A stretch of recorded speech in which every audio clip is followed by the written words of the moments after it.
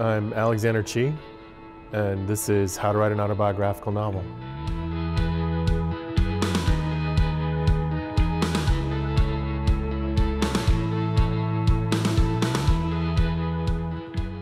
I had a student who asked me a very funny question. He said, I read very quickly through things, and I couldn't do that with this book. How did you do that? Magic.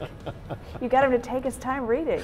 Well, and then What we did had you say? we had a conversation about style.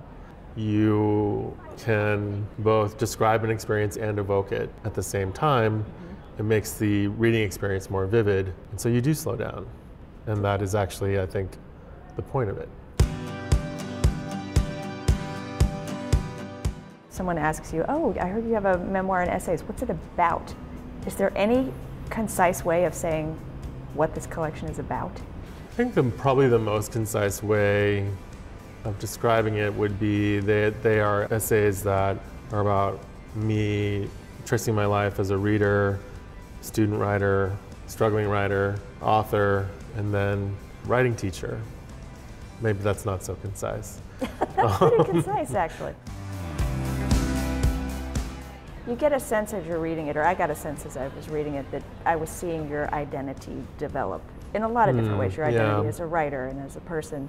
Because you can read a book so much faster than life actually goes by, you can see those patterns start to form. I do also think of it as a series of misidentifications that taught me about myself. Times when people said, this is you, and I would say, is this me? And then figure something else out in the process.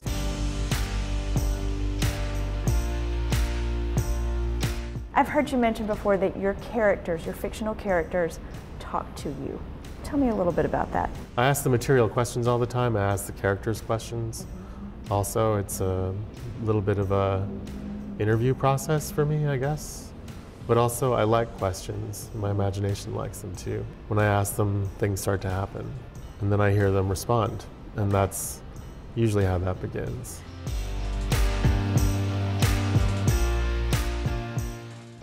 Alex, thanks so much for being here.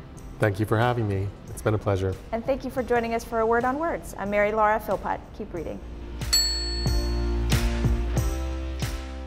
My husband, Dustin, was complaining about all the tote bags around the house. They're everywhere. And so I was joking on Twitter that I was going to make a cape. And then they were like, well, actually, now you have to. So I got to wear it for this event. For this grand event. And then they put a crown on your head.